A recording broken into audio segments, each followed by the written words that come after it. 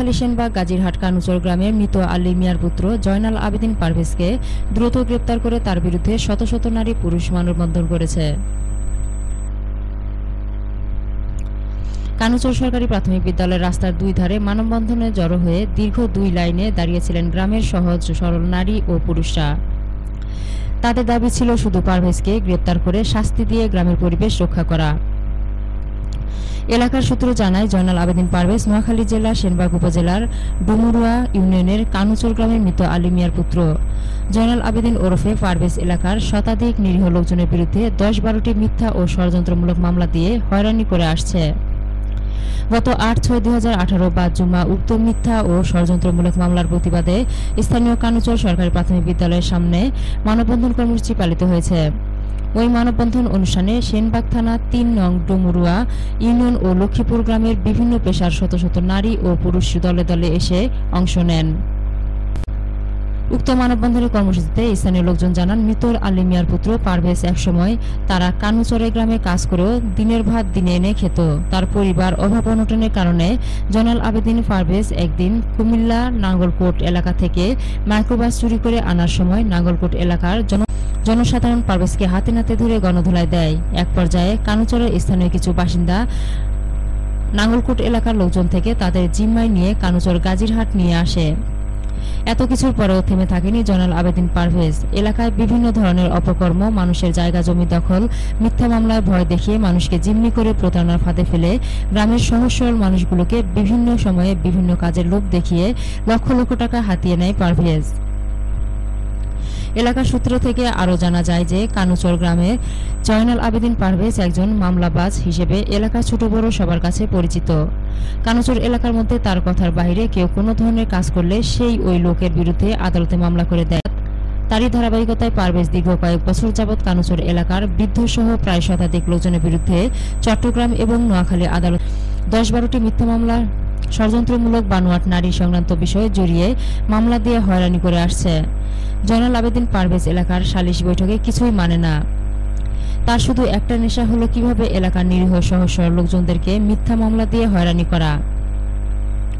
বর্তমানে তার মিথ্যা ও ষড়যন্ত্রমূলক মামলার ভয়ে পুরো গ্রামের নারী পুরুষ সবাই আতঙ্কে দিন অতিবাহিত করছে। পারভেজ এর দেওয়া মিথ্যা মামলার শিকার হওয়া কয়েকজন ব্যক্তি বলেন, মামলাবাজ জয়নাল আবেদিন পারভেজ চট্টগ্রামে বসবাস করে। চট্টগ্রাম থেকে বিভিন্নভাবে তার সহযোগী বখাটে মাদকদ্রব্য ব্যবসায়ী মহিলাদের দিয়ে মোটা অঙ্কের বিনিময়ে মিথ্যা সাক্ষী দিয়ে সেনবাগ নোয়াখালীর কানুচর গ্রামের লোকজন নারী ও পুরুষদেরকে চট্টগ্রাম আদালতে নারী নির্যাতনের মামলা দিয়ে একের পর এক হয়রানি করছে। এলাকাবাসীর একটাই দাবি, তারা এই মামলাবাজ পারভেজের হাত থেকে বাঁচতে চায়। প্রতিষ্ঠিত বলতে এইটুকু, তাদের প্রতিষ্ঠিত বাস্তবে দেখা যাচ্ছে তারপর তারা প্রতিষ্ঠিত। প্রথমে তারা আমাদের সর্বপ্রথম সোনাল মেম্বারের সাথে তার পারিবারিক জায়গা জমি সংক্রান্ত যে ধর্মটা, এটা ফুল আইডেন্টিফাই করবে, সেটার উপরে ভিত্তি করে সে অনার্থক 3-4টা মামলা 5টা মামলা দিচ্ছি সে নিয়ে যাবে।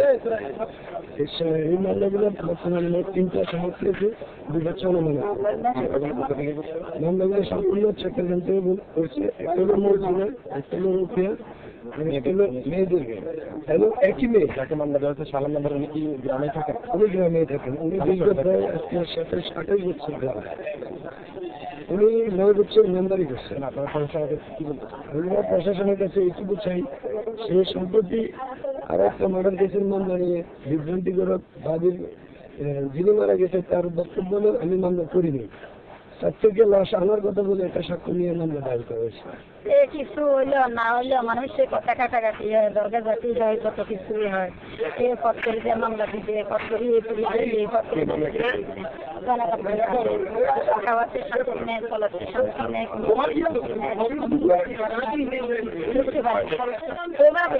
এখন আমরা চাই এগুলো সমাধা হোক, একটা শান্তি শৃঙ্খলা হোক।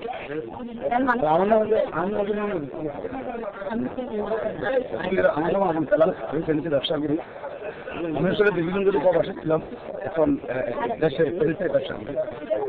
আমার এলাকাবাসী সবাই জিজ্ঞেস করেন, যদি আমি তার জন্য কোনোদিন তাকে যদি আমি মানুষ বলা হিসেবে যদি কোনোদিন কোনো গালে দিয়ে থাকি, তাহলে এই গ্রামবাসী আমার বিচার করে। আমার কোনো আমাকে সে এখন ওই ইয়ের মামলা দিচ্ছে, আমি নাকি তাকে মারা ধরার জন্য হুমকি দিচ্ছি, হুমকি দিয়ে মানে আমি তাকে মারার জন্য সন্ন্যাসের হুমকি দিচ্ছি, এগুলো নিয়ে সে মামলা দিচ্ছে। 3টা মামলা দিচ্ছে। চট্টগ্রাম থেকে করছে। আমরা তো থাকি ফেনীতে। চট্টগ্রাম থেকে কিভাবে মামলা দিচ্ছে আমি জানি না। আমার তো ব্যবসা করি, আমার টিন আছে, আমি সরকারের ব্যাট দিই, আমার টিন আছে, আমার ব্যাট আছে, আমার দোকানের সার্টিফিকেট আছে। আমি তো আর এখন জানি নাই, এখন গত পরশুদিন জানছি, জানার পর আমি গ্রামবাসীরা জানাচ্ছি। হ্যাঁ, চেয়ারম্যানও জানে, চেয়ারম্যান বলছে যে এটা মিথ্যা মামলা। ঠিক আছে, চেয়ারম্যানে ওনারে ধমক দিচ্ছে, কেন কারণ এগুলো করে না এই গ্রামের যে সমস্ত লোকগুলোর নামে তুমি মামলা এমপি করছো, এগুলো তো এই সমস্ত এগুলো তো সামাজিকভাবে হ্যাঁ প্রতিকার।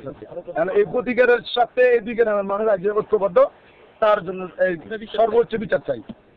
হয়রানি করতেছে এই মুরব্বী। আমার একটা ছোট ভাই আছে, ছোট ভাই দেশে আছে, অনেক হয়রানি করতেছে, বুঝছেন, এরা হয়রানি করতেছে। জনের বিচার চাই, এবং দেশের আইন শৃঙ্খলা ভাবে সুন্দরভাবে চলতে চাই, জনের সুস্থ আমরা বিচার চাই।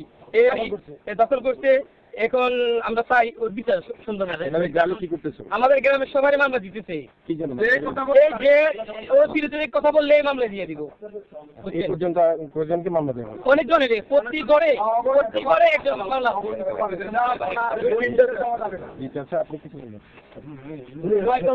আমি আসলে আমার এই বয়স পর্যন্ত কোথাও সাক্ষীও হয়ে যায়, বুঝলেন, একদম মামলা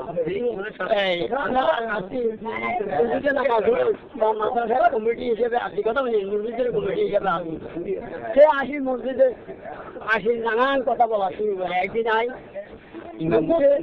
আলোচনা করে আমার কাছে দিয়ে দাঁড়াই গিয়ে আমার কিছু কথা আছে, বলো। এই দেশের 60টি ইমাম নারী কেলেঙ্কারি করি বিদেশ নারী দর্শন করি, বুঝলেন, এই কথা একের মিথ্যা। আমরা এই অবমাননাটাকে জিজ্ঞাসা করি, কেউ যদি বলতে পারে বলে ইমামগুলো এইটা নারী নির্যাতন করছে বা আমাদের মসজিদে দাঁড়ায়, সেই কথাটা বুঝলেন। সেই জন্য আসলে সত্য কথা, সমাজ হিসাবে তারা আমরা বলছি যে সমাজ থেকে বলছে সেখানে মহিলা মহিলা ধরে লাগলে সেখানে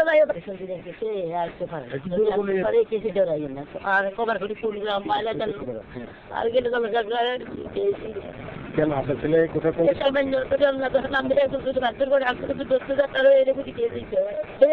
মানুষের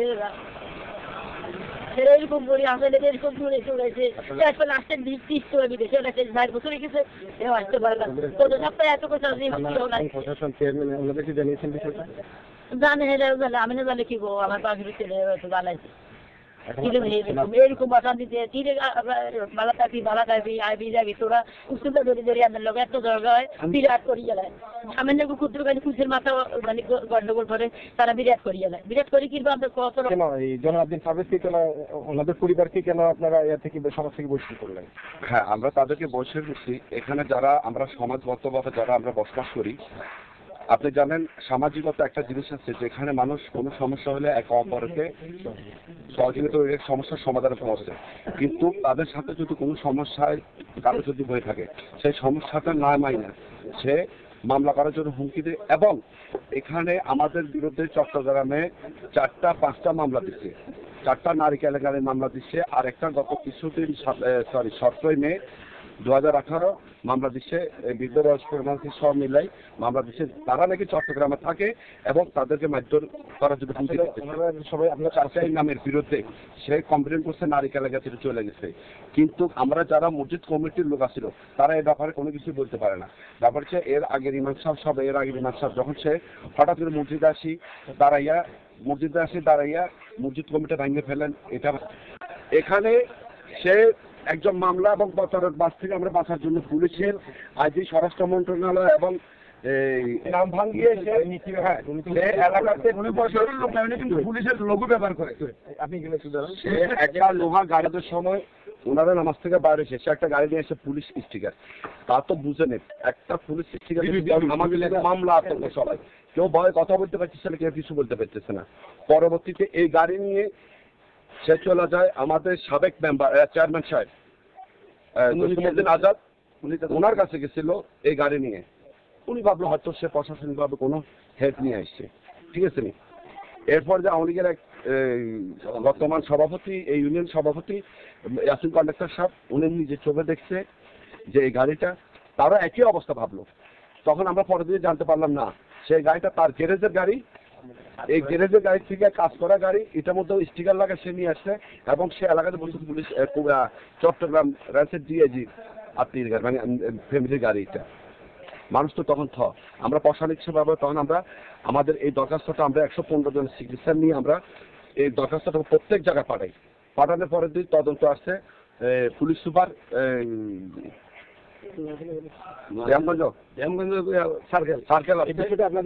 আপনাদের এই বিষয়টা মামলা হামলা বিভিন্ন ধরনের হানি সংবাদের বিষয়ে আপনারা কতটুকু কোন কোন জায়গায় অভিযোগ করেছেন?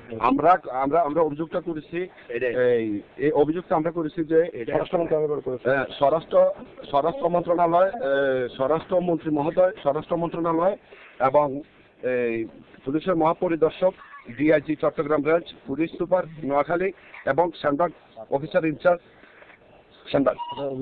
যে আমরা অভিযোগ দিয়েছি 115 জনের অভিযোগের ভিত্তিতে আমাদের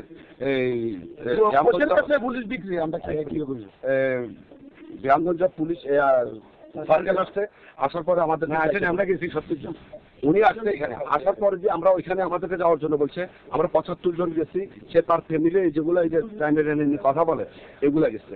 যাওয়ার পরে যে আমরা তো এতজন কেন আইলাম, বললাম যে স্যার এই জন্য আমরা এখানে নির্যাতিত, অনেক হয়রানি, এবং সে আমাদেরকে পরিচয় করা যে এরা এলাকার ভূমিদস্যু বললাম। আপনাকে কি কি মামলা দিয়েছিল? আপনি তো চট্টগ্রাম থাকেন? না, আমার ব্যবসা আছে, আমার রেড বাজারে ব্যবসা আছে, আমার পরাত্তল ব্যবসা আছে, পরাত্তল লাইসেন্স পত্র আমি মালিক, সরকারকে ট্যাক্স দিই, এবং আমার এই ব্যবসার বয়স হলো 25 বছর। কয়েকটা ব্যবসা আছে, আমার ফার্নিচার ব্যবসা আছে, আমার বাড়ির ব্যাপারে যখন এই মামলাগুলো হইতেছে তখনও আমি জানি। এখন বর্তমানে মামলাগুলো কোথায় থেকে মামলাগুলো নোয়াখালী থেকে 2-3টা ছিল, এরপরে চট্টগ্রাম থেকে যখন মামলাতে আমার নামে প্রথম একটা মামলা দিয়েছে, নারীগঞ্জ মামলা দিয়েছে, নারীটি আমাকে গ্রেফতার করাইছে, রিনাবাদীর একটা মামলা দিয়েছে, কিন্তু এই মামলাগুলো স্বীকার হচ্ছে সে এখানে করাইছে বুঝছেন। আমাকে যখন জেলে যায়, আমি যখন জেলে যাওয়ার এখন কি যাচ্ছেন এই বিষয়টা। চট্টগ্রাম সিটি থেকে মোহাম্মদ রেজাউল হক ফারুকের পাঠানো তথ্যচিত্রে 71 বাংলা নিউজ ডেস্ক।